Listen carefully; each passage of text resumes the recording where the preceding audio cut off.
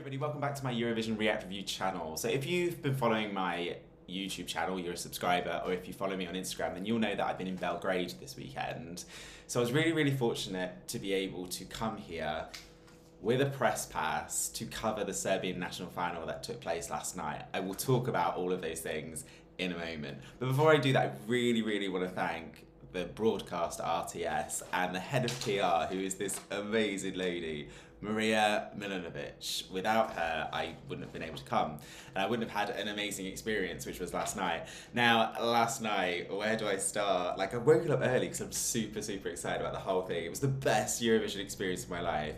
Like, so many past Serbian and Montenegro acts were there, and the press room and the green room and the studio, they were just all in the same space, so you could not kind of interact and see both the performers and also past acts. So like, yeah, so 2017 Tiana, she was really nice. Knez 2015 from Montenegro, he was really nice. He spent time speaking to people. Sergej Montenegro 2014, he was lovely. The best person, she was so sweet. So I'm like quite a nervous person, so it was always silly that I was even there yesterday with this. Like, what am I gonna do? But the nicest person, Jelena Tomesevic, she represented Serbia in 2008. She was so lovely, and I was there, I'm like, it was near the end of the night, and I was like, right, I need to get some pictures with people, or there's gonna be no evidence that I was here. And I went up to her, and well, actually, that's not true. The Balkan guy, who's a YouTuber, who, yeah, I spent a lot of time with this weekend. I said to him, I was like, I haven't really got a photo, and I really like her, and she seems lovely. And he was like, right, come with me. So we went over, and he said, blah, blah, blah, blah, blah, English. And she was like, oh, fine. And she was lovely. And also, can I just say, there were so many lovely participants last night that really did spend time, in not all of them, but a few of them really spent time with the press. Now, you had the Serbian press, which, I will be honest with you, they were pretty kind of hardcore. And moreover, like, I was getting obviously a lot of the questions being translated to me. And a lot of the questions from the Serbian press were just personal questions, like about scandals and love lives and stuff like that.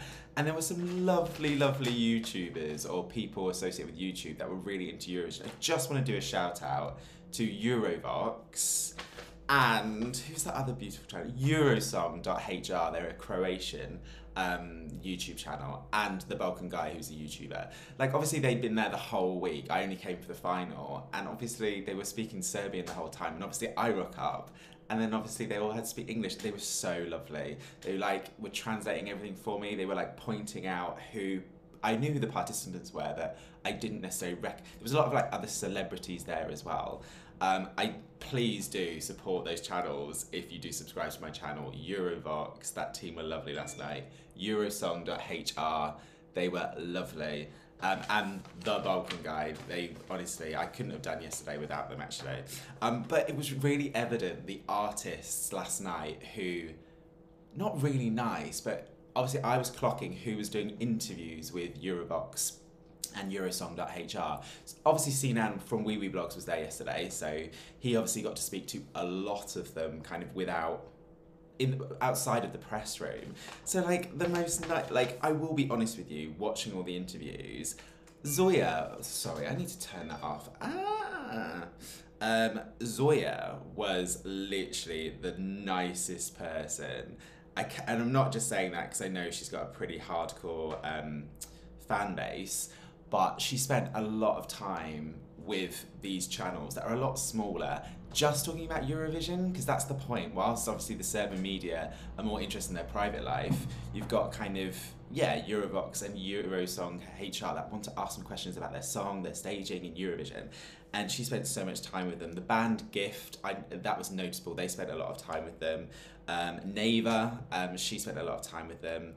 The nicest person who really did try and spend as much time with people was Marilina Mikic. Like, there's no, even though you would think she'd be a bit of a diva, she's not at all. She was so lovely. Is there anything else I need to ramble about last night other than the fact that I absolutely loved it? Right, let's talk about last night. So, sorry, let me have a short sip. Okay. First and foremostly, before the show, what were people saying? Like, I was obviously in and around Belgrade yesterday, and like intermittently I would speak to people. I didn't realise that the videos that I'd posted on my channel had been watched by a few people. And as a result of that, I did actually speak to quite a few people this weekend, and a lot of people did ask me, so what do you think? And I would have conversations with people. Man, there was this feeling yesterday about Konstrakta. There was no longer any talk about Angelina. There was limited talk about Zoya. It was SARA versus Konstrakta. And I mean, we saw that play out last night, didn't we? Before the show, I genuinely thought SARA had it. Based on a lot of factors, but based on one of the key ones, and that is I was being told that in the press room in semi-final 2, they went crazy after her performance. And then when I reacted to the song, which by the way is still on my channel, and I've had quite a few people comment on it saying you talk too much. The reason why I talk too much is because YouTube blocked the original version, and I had to basically cut out anything that was copyrighted, which happened to be the reaction. So there is a video on my YouTube channel with me talking, and yes, I am talking too much, but if you don't subscribe to my channel, I thought I was quite brief, so you're welcome. Because this is going to be very talky, so I would say tune out now. But basically, I was being told like there was a huge standing ovation in the press room. But then last night people were talking about it. Was it because semi-final 2 was so weak? It was a weak semi-final. By the time that song came on, I think people were so excited. I did one or two interviews, like with Eurosong.hr, YouTube related people, and I kind of said I wanted Konstrakta to win, but I felt SARA probably had it. And yeah, so I think that was my official line yesterday. I want Konstrakta to win, but I think SARA's got it. And I think I probably even said the words, which song is best for Eurovision? And I think I said, SARA, with every song that's been selected, and with the staging, it's probably one of the best stagings of all national finals, actually, SARA's. I think that there's something there that could work quite well at Eurovision.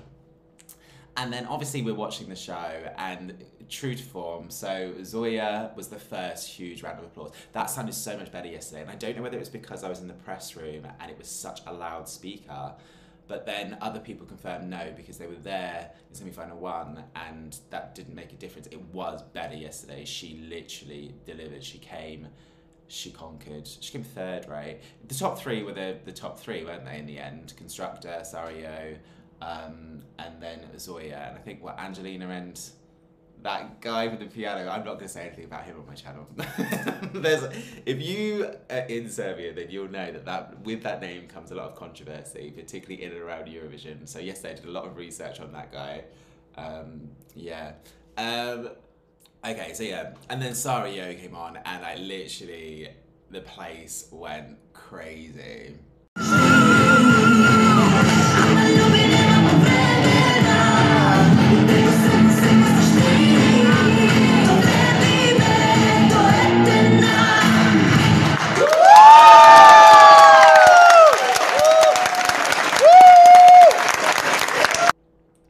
But there was starting to be a few ripple effects after that where people were waiting for Konstrakta.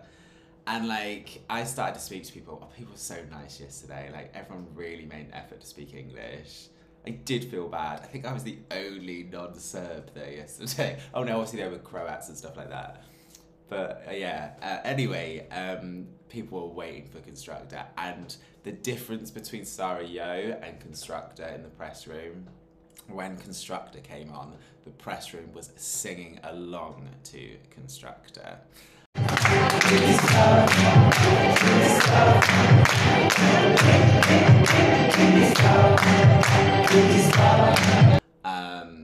And I don't want to name too many names, but it would seem that teams associated with SARA not supporting Konstrakta, but even they could, in the press room, were getting behind, not getting behind, but they were clapping and singing along to Konstrakta as well, which I thought was quite interesting. And obviously when that song finished, huge huge round of applause.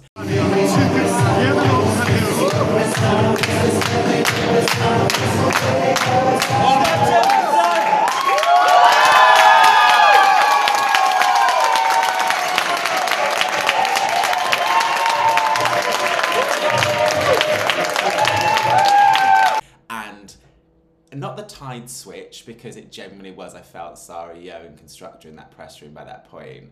And I was actually, I know obviously certain people have to be impartial, I can't name names, but like informally afterwards I was like, so what do you think? And like people were like, Konstrakta. Like the tide had turned. It seemed in the press room that the wind was behind this song. And so yeah, I mean, it won the jury and it won the televote. And it was so amazing because when she won, I was just sitting there, because obviously I don't understand Serbian. I'm in this press room watching this screen. I don't know what's going on. And then I went to record the win. Pressed record as she won, and then did a scan of the room, and it was pretty much empty because everyone ran to the stage to obviously, because that's when the press can go in. So the press can go in to see her collect her trophy. And so I just turned around, and there was this really, really nice guy with Sinan from Weeby Blogs, who Sinan took with him. And he was like, yeah, everyone's going to the studio, do you want to go? I can get you in. Because I didn't have a camera. Apparently they were quite strict, they wouldn't let you in. I only had a phone. And I was like, oh yeah, they were lovely. And they let me in anyway. There is no audience. I don't know if people know this. Probably people in Serbia. Like, the stadium, everyone in Serbia seems to think that stage was the best stage that they've had for ages. It was an amazing stage. The reason why it's an amazing stage is because it's in a studio and they've taken the whole space for the stage. There is no audience. And what's even more interesting, because of that factor, when I obviously watched the winning performance,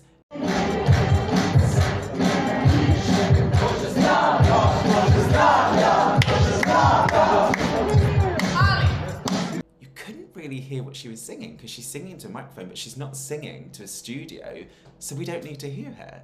But it's fine, because the energy of the press and the energy of the broadcasting team.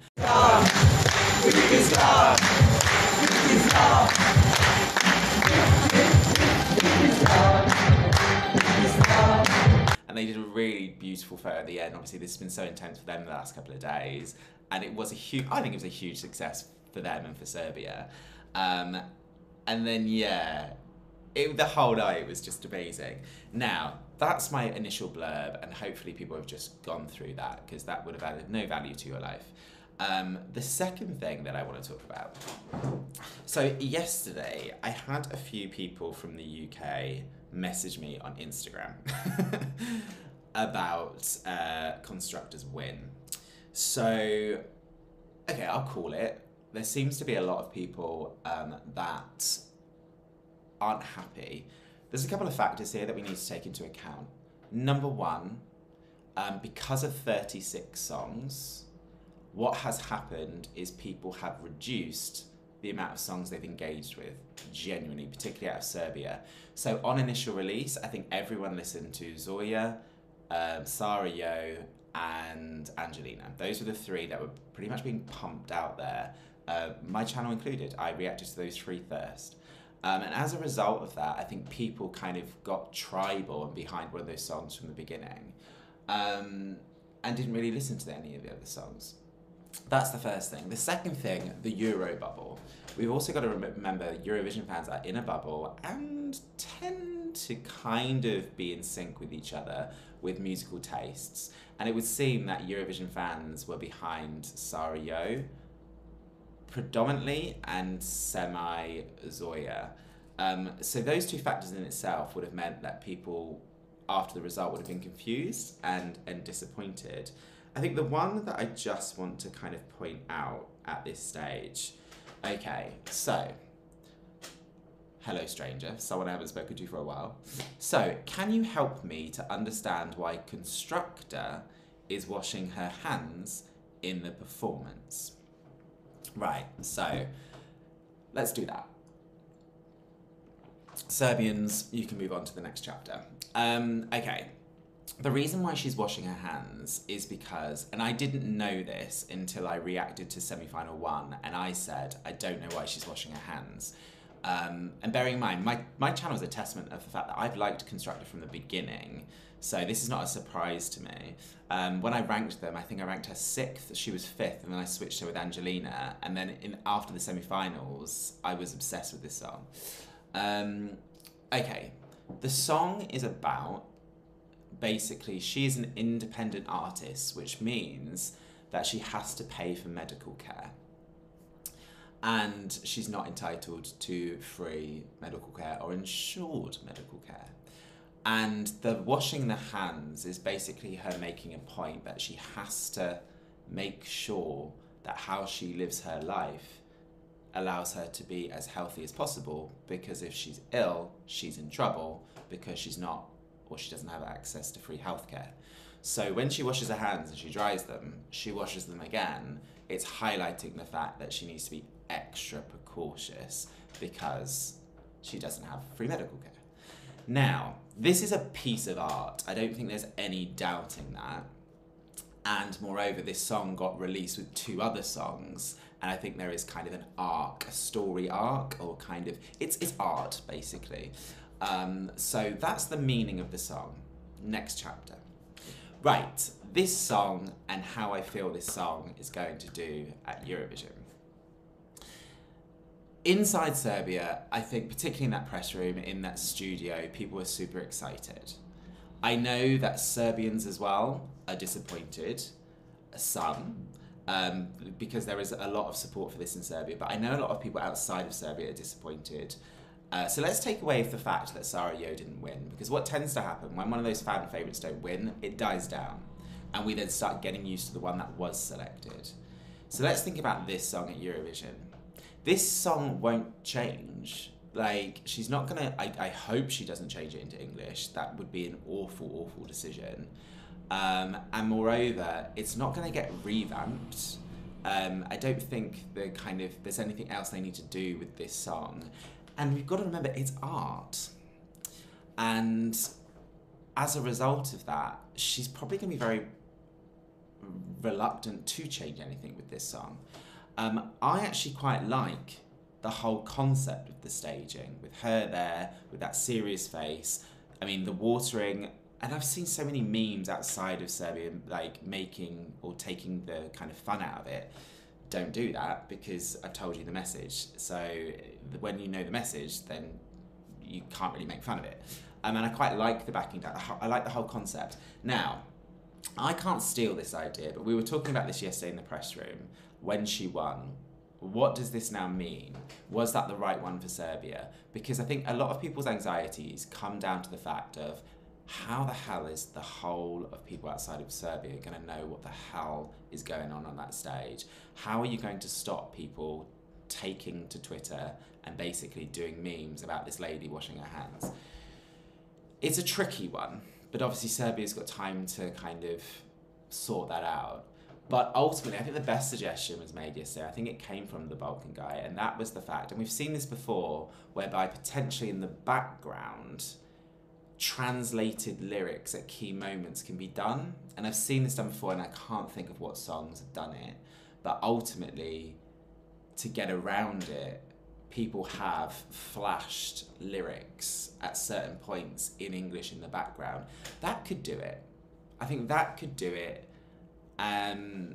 Because without that, yeah, let's call it. Without that, there are a lot of people, obviously, you can go to Twitter yourself, basically confused outside of Serbia. Taking that away, I think the song itself, I think it's really catchy. I think it's stage view. I was in the taxi on the way back from the press centre yesterday, and all I had in my head was that melody. And I think with 3 minutes, with 26 songs, I think to have an infectious melody is key and important. And I do think juries are I think they're gonna understand this as art.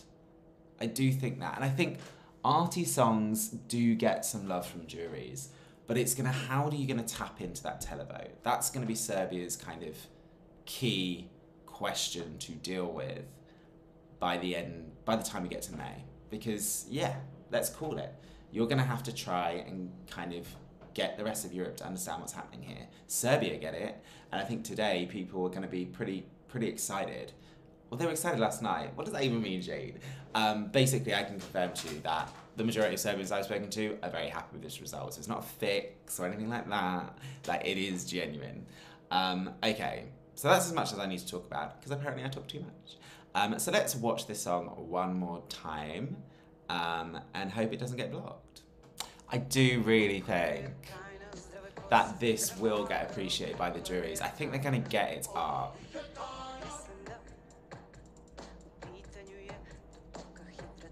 It's so weird seeing this again after knowing what the stage looks like.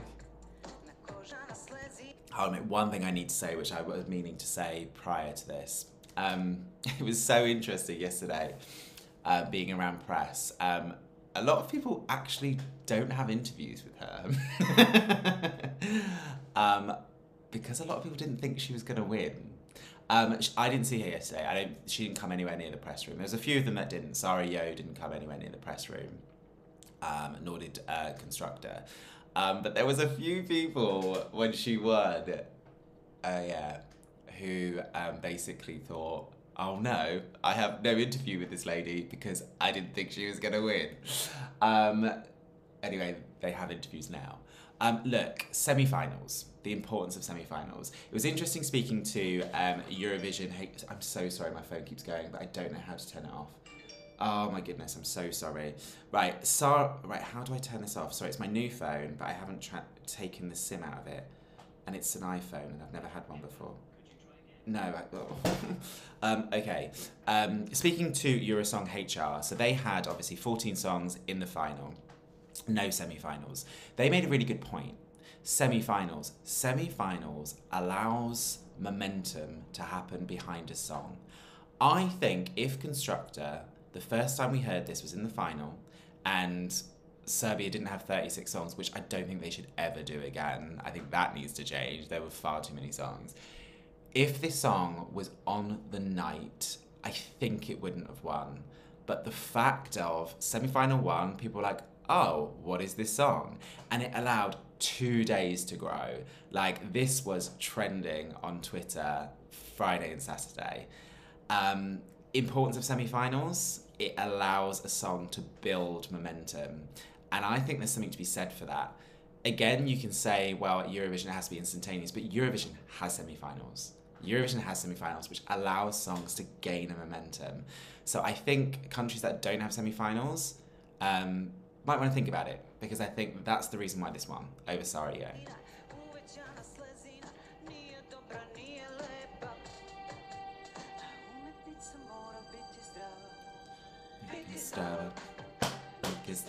Like, literally in the press room, as soon as this first chorus kicked in, everyone was singing. And I didn't understand this reference. There was a few people that I can't name because they have to be impartial. When we were talking about who should win, and they were like doing this, and I was like, is that a Serbian gesture for I can't tell you? Oh, okay, don't tell me, okay. But obviously it's a reference to this song. Can I just say, yesterday, what we were saying is, well done, Serbia. This isn't a sound that they would normally send. Like, this is a gamble. And like we were saying, we were really proud of Serbia yesterday for actually selecting this.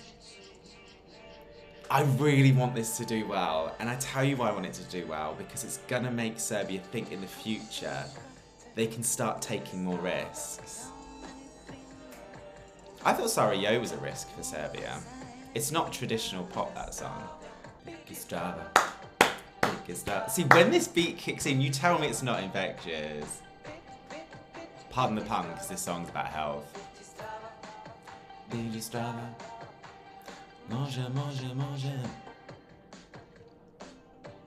So she has to wash them again because she has no health insurance. I want to make that clear. I mean, the medical signs should have given it away slightly. Okay, right. I have nothing else to add because I've talked too much. So those are my thoughts. I think Serbia have made a great choice here. I think this is a great choice. I just think Serbia need to go away and think, right, we need to make the message of this song clear with the staging, and that is out of my expertise or remit. Someone needs to get paid some money to do that. So yeah, those are my thoughts. So lastly, thank you very much, Serbia. Like last night in that studio was amazing, and just being in Belgrade this weekend. If you've never been to Serbia, I had no expectations because this was all a last minute decision. I'd never been before. Belgrade is a great city. Come in the summer. It's got some fantastic bars all along the river. It's actually snowing now though, which is crazy because it's March, but it's actually snowing outside. But yeah, give Serbia a go. So there's my thoughts. Please let me know what you think. Please do subscribe to my channel if you haven't done so already. Please do click the notification button so you're informed if and when I post videos. And yeah, until next time, stay safe.